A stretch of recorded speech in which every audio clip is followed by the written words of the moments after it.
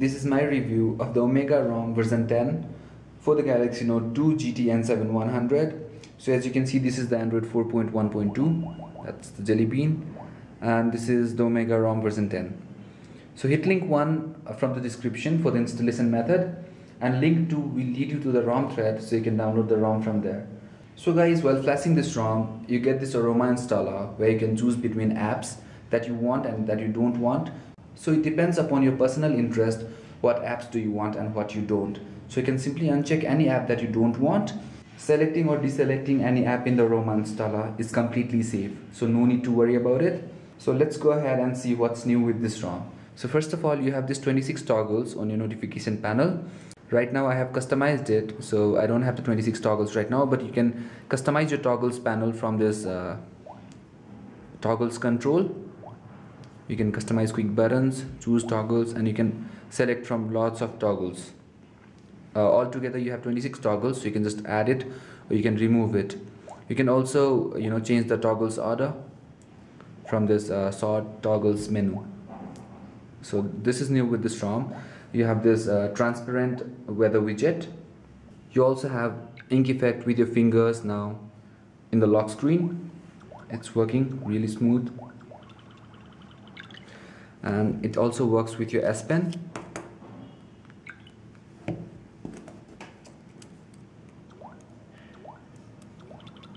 Yep.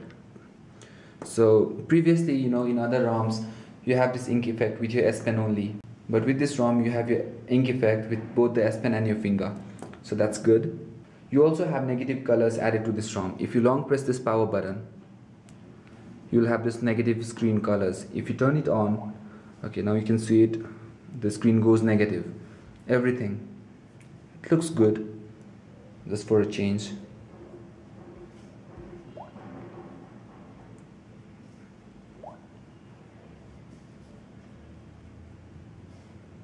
So that's new. And you also have this latest Samsung keyboard, and you do get symbols on top of every key. So if you long press that key, you'll get that respective symbol. So that's good. You also have Omega files with this ROM, which helps you customize your ROM from boot animation to fonts, kernels, modems, dialer keypad icons, lock screen, clock icons, sounds, and so on. You can also add themes to your ROM. For example, right now, let's go ahead and check out some boot animations. Okay, so you have these options. Say for example, I want to see the boot animation number 3. We can open it. You can click preview to get a preview.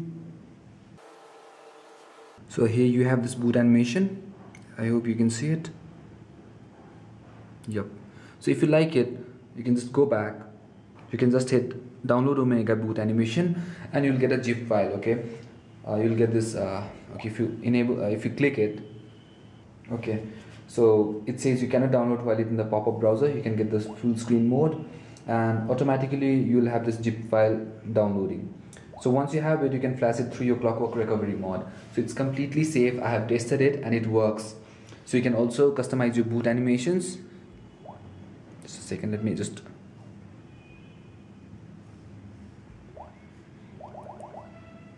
So you can also customize your boot animations, and you also can change, these fonts. You get this fonts package named the Flip fonts. You can download it. You can you get around 10 to 15 fonts. You also have launchers, modems, programs, additional programs that you can add. Okay, here you have it, and you have this dialer keypad icons. If you want to change it, you can just go onto it. And for example, say I want to get a preview for this dialer keypad gray 3D.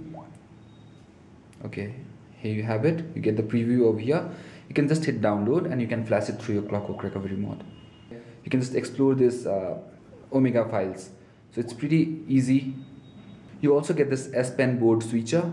So what this does is, this allows you to use a separate keyboard for your S Pen. Say for example, if you enable the switcher surface, and for S Pen you choose the Android keyboard, and now you put in your S Pen and go back, and you open up your messaging. Okay, now you can see this is the Samsung keyboard, and as soon as you pull out your S Pen, you'll have this Android keyboard. So that's new. You also have this multi-window control. That means you can add additional apps on your multi-window tray. Say for example, hit add application, and these apps have added to my tray. I want the camera app. Just tap it and hit select camera. Now you go back, tap kill it. Now you go back. Now opening up the multi-window. Now hit edit, drag the camera. Now go back, now opening the camera in one window and S Note on another one. So it's working. I hope you can see it. Yep. You also have this cool battery indicator icon, the circle one.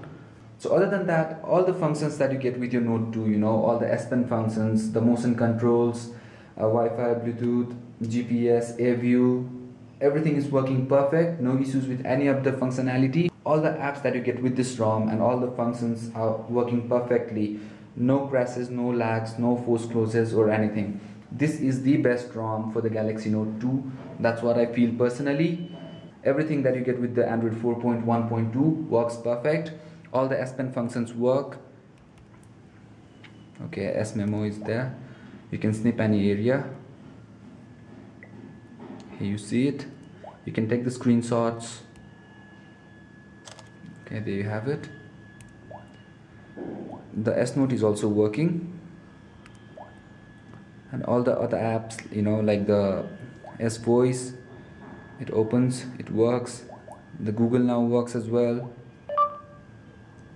So guys, the battery life is also pretty decent. It's normal that you get with the stock ROM, and it also depends upon the installation that you do. You know, if you have a lot of bloatwares installed, that consumes your memory and drains your battery faster.